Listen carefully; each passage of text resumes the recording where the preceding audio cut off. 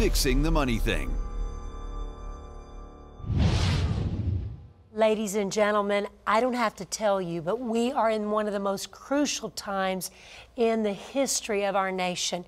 And you know, maybe the world, because as America goes, so goes the world. We've never had more economic challenges and things going on. We have rioting in the streets, and the divisions that we're seeing between men, women, ethnicities, all of the things that we see going on put us in one of the most defining hours of our nation. That's right. Well, according to NBC News, 80% of voters say that America, as you said, Drenda, is out of control. Violence and crime are on the rise and facing serious problems in our nation. Is there a solution? What are we doing wrong? Politics are complicated, nasty, but they create the laws that are going to have a dramatic effect on your ability to prosper. So let's get into it today, Drenda. It's a great day to be free. It is. You know, Gary, you've been sharing a series about these very things, the framework with which we prosper in. You know, we all want to have a good life, a happy life. We all want to live free. We want to have our finances in a good place, our faith in the right place, our families in the right place. But this series, you shared how the framework is crucial. Tell me a little bit about that. I think, Drenda, that I'm going to use a term that a large part, not maybe, I don't know how many, but a large number of Christians miss this part of prospering. You know, our key scripture through this series has been 2 Corinthians 9:6, which says, you know, remember this, Paul says, you know, whoever sows sparingly will reap sparingly, and whoever sows generously will reap generously. And we use that so often, but we forget the definition. I mean, sowing, reaping are verbs, meaning that we're doing something, but what are we doing? Where are we doing it? With what are we doing it? So if I would say to you, Drenda, you need to sow, and you never heard of it before, what would you think I was talking about? Right. You would, where, what? Or how about reaping? How do I reap? Where do I reap? When do I reap?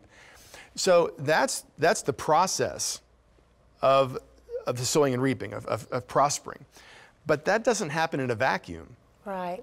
Because sowing and reaping's goal, for instance, if you're going to raise corn, okay, let's say you're going to farm, you're going to raise corn. Your objective is not corn. Your objective is to take that corn to the market and change it to money.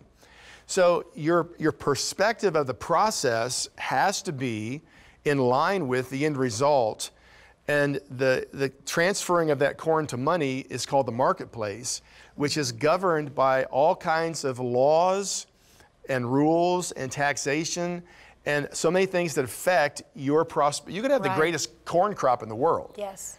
But if corn prices collapse or you're taxed at an extreme rate of taxation, your prosperity is going to be very limited, not based on the process of sowing and reaping. So we just can't read 2 Corinthians 9:6, sowing and reaping. It happens within a framework. So I say this framework has a great impact. Sure it does. And we've seen that as we've traveled the world. Exactly. There are nations where the resources are abundant, but the governmental structure, the framework with which the people are living, oppresses them and keeps them from being able to actually enjoy the fruit of their own labor. Exactly so they're working, the resources are there. Like you said, they're sowing, but they're not able to reap of their own work. And the reason why is government. That's right, laws. So this framework, the laws that this happens in, are prospering. This process of prospering is put in place by politicians and the laws. And here's what 100 million people are doing wrong in this country, which means they have no right to complain because 100 million people, Drenda, are not voting for the politicians that make the laws that govern their prosperity.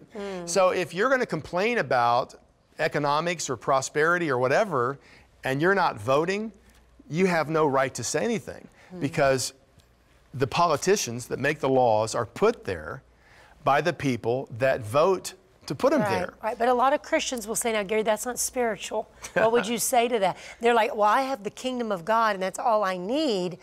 Yes, we do have the kingdom of God, and it supersedes the kingdoms of this world. However, the kingdoms of this world still have an impact, right? You are a citizen, yes, in heaven, but you need to check your passport because you are still a citizen of the country with which you United live, States, right. which means that my livelihood is going to happen within that framework of the United States, which is so important that that nation sets its laws in agreement with God's laws of righteousness, right. and allow them to prosper and to keep what they make and to prosper and to, not have this corruption or tyrants or whatever stealing their ability to prosper. Right. Our form of government in the United States, where the people govern, they elect officials and the actual people will have the say and they govern, that system has created and caused America to be the most prosperous nation in all of history. More millionaires, more inventions of any nation in history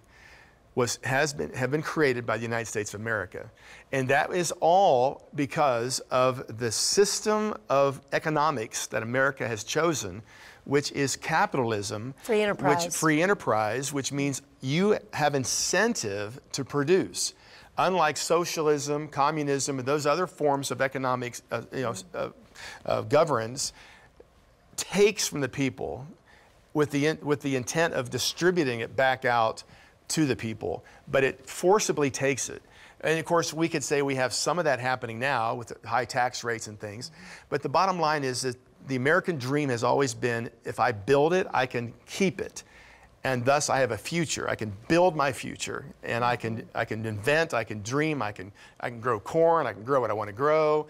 They're not going to tell me what I have to grow, and I'm going to prosper and build my life and have the ability to have that happen. And that's vital. It is vital. Comes down to one word, I'm thinking, and that's freedom. Freedom. Absolutely. And the Bible says it is for freedom that Christ came and that he has freed us not to be entangled again with a yoke of bondage. We might think of that yoke of bondage as sin, but also that yoke of bondage can be that you're yoked by a government that is oppressive. And you talk about socialism, and you talk about communism, and you talk about different forms of government that have oppressed people and have never worked on the earth because they're not biblical. And the Bible says if a man doesn't work, he doesn't eat. That really is capitalism. Oh, yeah. And the bottom line of free enterprise, you work, you get to eat from your own labor. You don't work, you don't have. But socialism dumbs down that, where those that are in power take from those that do the work, and everybody gets the same reward. And it's all scriptural, isn't it? How long would incentive last? It doesn't everyone last. got the same paycheck, right, without doing anything different. In other words, eventually they'd all start doing less and less and less, because what difference does it make? I get the same paycheck if I do it or not. I'll just slow down, and why tax myself? And that's what happens in socialism. The productivity just plummets. I mean, by 50%. The nations that tried this experiment, Russia, Cambodia, all these nations, their productivity just crashed. And so in productivity, if you can't motivate someone with profit, the next and only next step is force. And this is what happens in these governments, is that they have to force the people to work, and you have these incredible, hardships on the people. Mm-hmm. But the bottom line is that we're free in America, and we have the opportunity in America to prosper in the framework. There's no shortage of money. There's no shortage of resources. We need to understand that if I prosper, I'm not hurting you. No. You can prosper. Because there's not a limited, that's the whole lie, is that lack. Exactly. And lack is a lie. It makes us think there's only so much, right, and that we have to divvy it up.